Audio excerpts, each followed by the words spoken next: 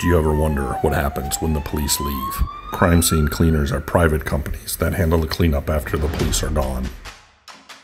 Spalding Decon is one of the nation's largest cleanup companies, handling the aftermath of homicides, suicides, decompositions, hoarding, and much more.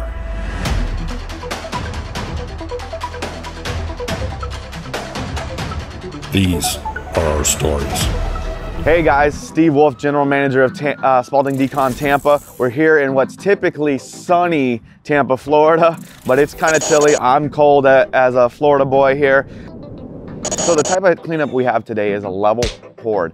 The client actually just moved down here from out of state, got out of a relationship that kind of provided a little anxiety for her. She's also a full-time student and working full-time, so it actually got her a little overwhelmed, and the clutter started to build. It hasn't compounded a lot, so what you'll see here might seem like it is at the level that, you know, maybe you might think she can handle it on her own, but that anxiety level is where we come in as experts and help her overcome that battle that she knows is about to grow bigger. So what you're gonna see here is us doing some trash removal and a deep clean. Follow me.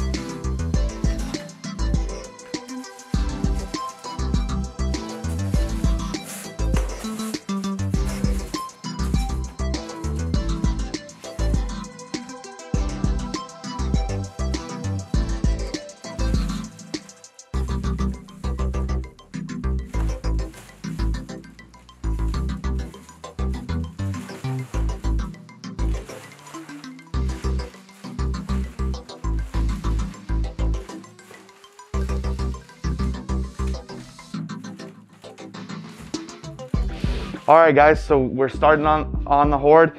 What we did is we're starting in the main area, the living room for this house, or for this apartment. As you see, what we're doing is we're sorting everything that is keep against this wall over here, keeping some cat food. What is very common in a lot of hoards is that hoarders also have pets. What we find in most cases is that's the pet is, you know, a companion to them and helps with their anxiety. We find a lot of pets, which means there's a lot of times, because they're not cleaning and they're not throwing away trash, they're also not taking care of the kitty litter. So we find cat feces all over the house, because it sometimes it goes beyond the kitty litter, because the cats don't like going in the kitty litter when it is full. So then they start to expand beyond that kitty litter, and we'll find it all over the house. If you look over here, you can see we actually have some feces. This might actually be just some overflow. There's actually a worn piece of carpet right here where the kitty litter was sitting here for so long that it's actually, the color of the carpet has changed. It's starting to flatten out. In the carpet here, as I touch the carpet, you can see the kitty litter coming up. It's because when the cat goes to the bathroom, he likes to kick, to kind of cover it up, but now he's throwing feces all over the thing. So after we clean up this area and remove all the trash and sort it out, we're gonna vacuum and treat this rug so we can pull all of that out so she has a nice clean rug again.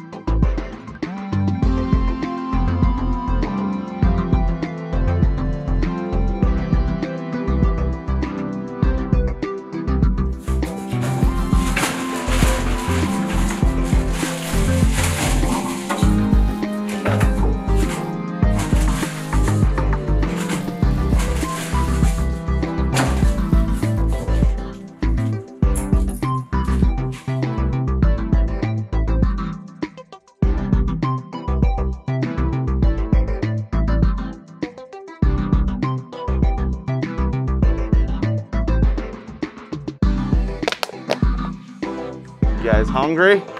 Got some moldy potato wedges for you. So the biggest thing as you're going through the trash is you have to be careful and very meticulous on looking for things. I actually found her debit card as I'm looking through the trash here. So I'm sure she might have been looking for that, or you know, she might have already reordered one because she thought it was lost. But what I'm gonna do is I've also found some other sensitive documents. I'm gonna put them together, put them to the side, that way that she has them. Because I don't want to throw away something that's very important to her.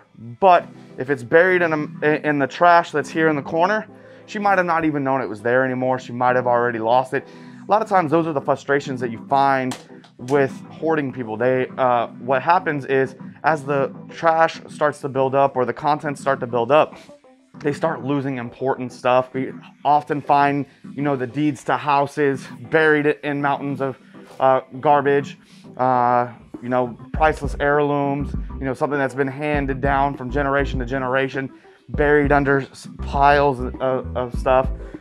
So we have to be very careful. We can't just come in like a hurricane and rip everything up and throw it away. We have to take our time and make sure that we're very diligent on what we're looking for.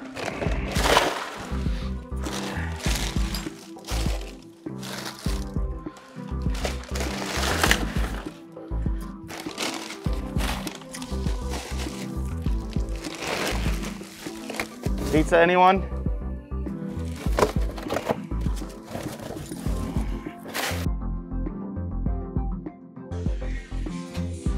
Found an iWatch buried under everything.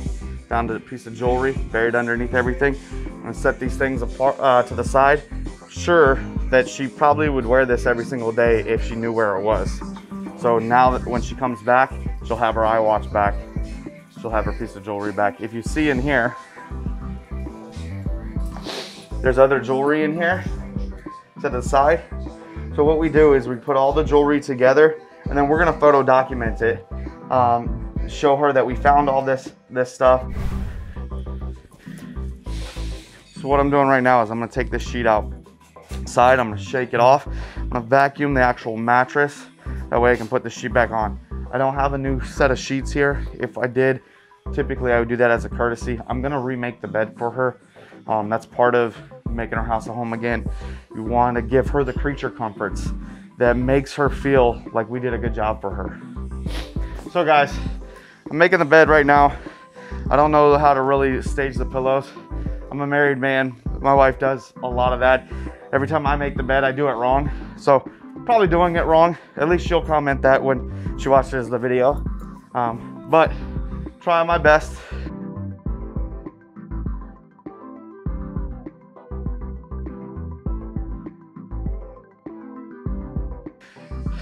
I'm making the bed. If you guys support me in the way I make a bed, please help me out. Let me know, comment below. Tell me if I do a good job putting back some resemblance of a good, happy bed, something that's gonna be a great creature comfort for her. You'll hear me use that quite often when I'm cleaning a house. Creature comforts, those are things that help you kind of get through the day to day. All right, guys, got something real gnarly here. It came from underneath the bed. Ooh. Fruit fly heaven, a little bit of mold. Whew. Things like this is why you wear the face respirator. Don't know what you're gonna come in contact with. Gloves. Whew. That was gnarly.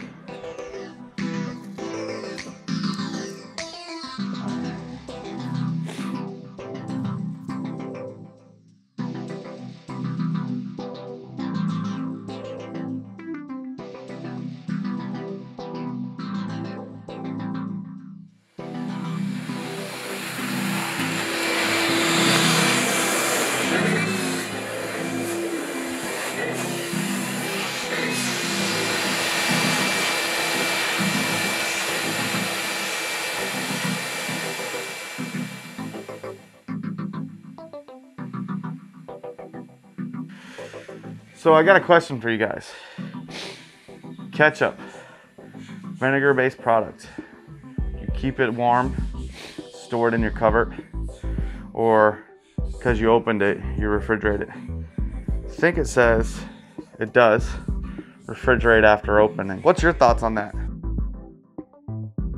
So guys, last time we were doing a stove, you talked to us and you commented.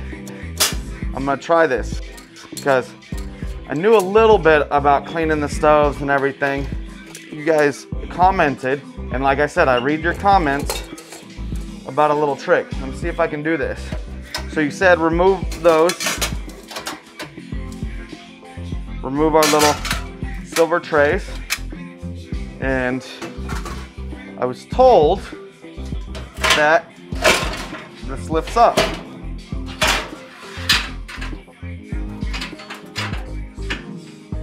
That comes from comments from our viewers.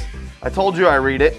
You guys told me that I could pop this like a hood of a car, get in here and really scrub and detail it. Thanks for your comments.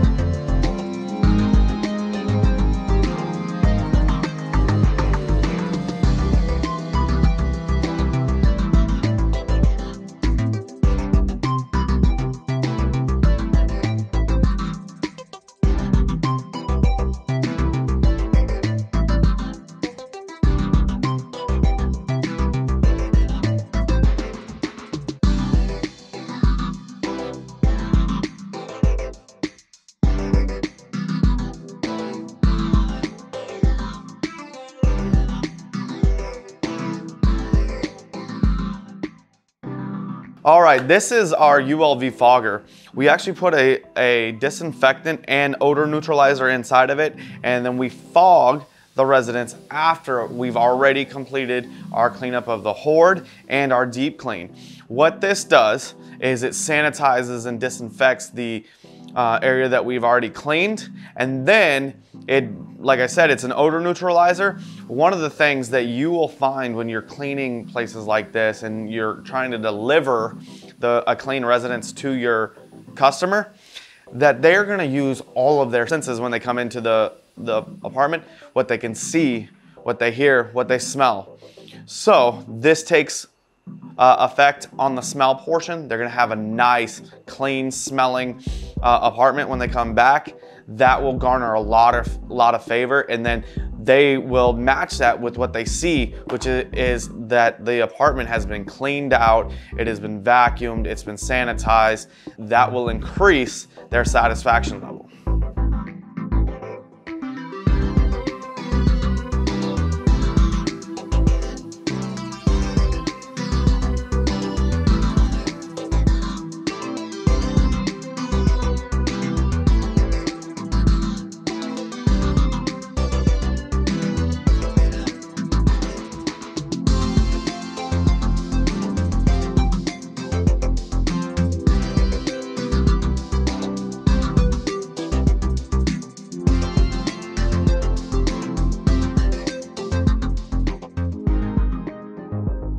Just finished up a Hoard here. Wasn't a big one, it was a level, but there's a lot of boxes, a lot of trash, fruit flies. We had a lot of stuff that we had to clean up and everything.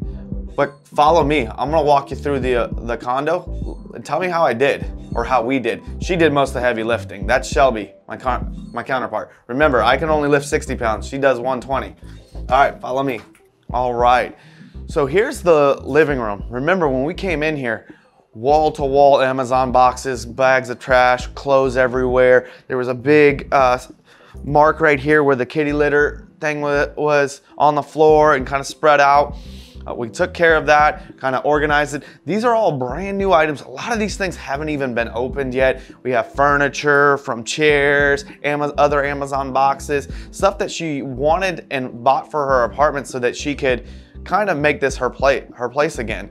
Okay, so we cleared out this space. We also deodorized and sanitized the air as well. So there is a fragrance of cherry that is in the apartment. Hopefully she likes cherry. I forgot to ask before we started, but that's the fragrance that I picked. Come this way. So the next thing that we did was we cleaned and declutterized the kitchen.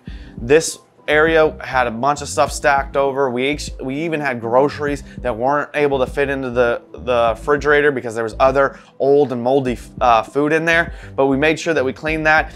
I don't know if you guys noticed through the video, I used one of your tricks.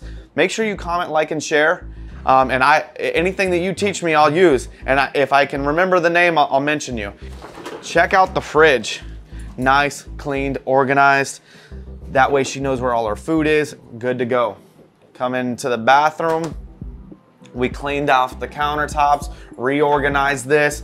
Now she has great creature comforts in here as well. That way when she's going to the bathroom or taking a shower, she feels nice, calm, and comfortable. Then we come into our bedroom in here, turn on our light. Let me give you guys a little light in here so you can kind of see what I did. Okay, in here, a lot of clothes on the floor, a lot of stuff spread out on the bed. On the nightstand, we made the bed for her. We cleaned the floors, vacuumed the floors, made sure that she had a great place to lay her head, feel comfortable, well rested. She's a student. She needs this place to recharge and revive before she goes and attacks those books. We want to make sure that she has the perfect place to go attack the world. She's going to be a productive member of the society, and the only way to do that is to make sure that she's good at those books. Make sure that you guys like, comment, and share on this video, and give me any suggestions that you might have. Thanks for watching, guys. Don't forget to like, share, subscribe, and ring that bell to be notified of the next episode. For more information, visit any of our locations.